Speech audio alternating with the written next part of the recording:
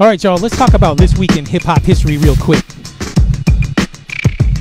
So first up, February 10th, 1987, Public Enemy released their debut album called Yo Bum Rush the Show. And Public Enemy will always have a sentimental place in my heart because Public Enemy was the first concert that I ever went to back in 1989 at the Civic Auditorium here in Portland. What was your first concert that you ever attended? Drop a comment and let me know. Next up, February 13th, 1996, the Fugees released their second and final album called The Score.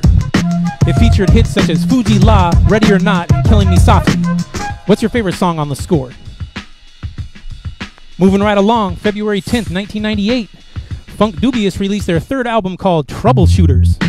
And can anyone name the three members of Funkdoobiest? Surely all my real hip-hop heads know the answer to that question, right? February 8th, 2005, One Below released his critically acclaimed solo album called Sonogram. And One Below, of course, was formerly known as One Man Army, and he was one half of the hip-hop duo Binary Star from Pontiac, Michigan. Shouts out to One Below. And February 7th, 2006, J Dilla released his second studio album called Donuts. And speaking of J Dilla, there's actually a brand new book called Dilla Time that just came out last week. So if you're a fan of J Dilla and you know how to read, then you may want to check that out. Anyway, smash that heart button for J Dilla and show some love. And that concludes this week in hip-hop history. Yeah, it's well wicked.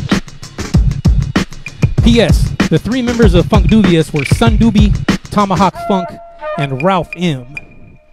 The more you know.